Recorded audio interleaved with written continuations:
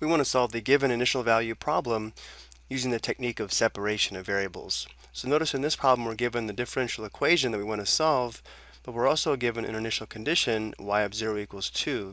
This is going to allow us to find the constant of integration and therefore the particular solution rather than just the general solution to the differential equation.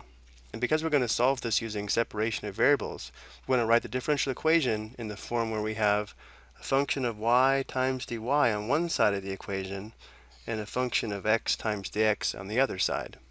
So for dy dx equals 3x plus 1, we can just multiply both sides of the equation by dx or write this in differential form. So we'd have dy equals the quantity 3x plus 1 times dx. Now that it's in the correct form, we can now integrate both sides of the equation and then solve for y. If it's helpful, we can put a 1 here. The integral of 1 with respect to y would just be y plus a constant of integration.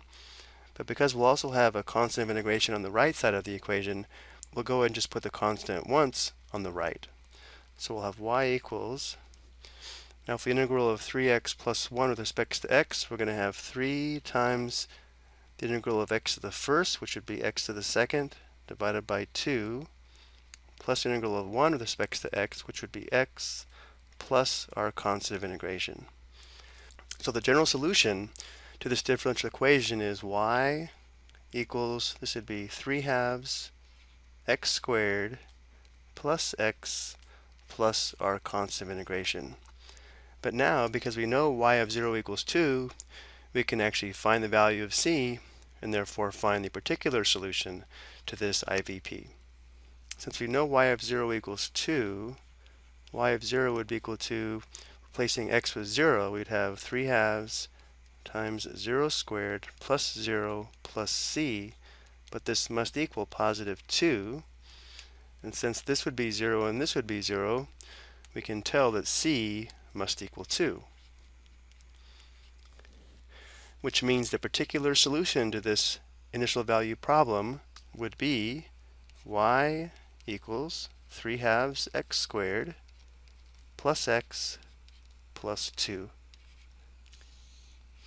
Now let's finish by taking a look at the solution to this graphically.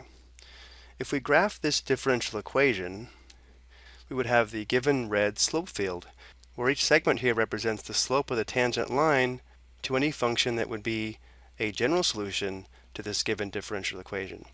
But notice if we know y of 0 equals 2, that means our function, or the particular solution, must contain the point 0, 2, or this point here, and therefore our particular solution would be this blue function here, which is the particular solution that we found as the solution to this problem. Okay, I hope you found this helpful.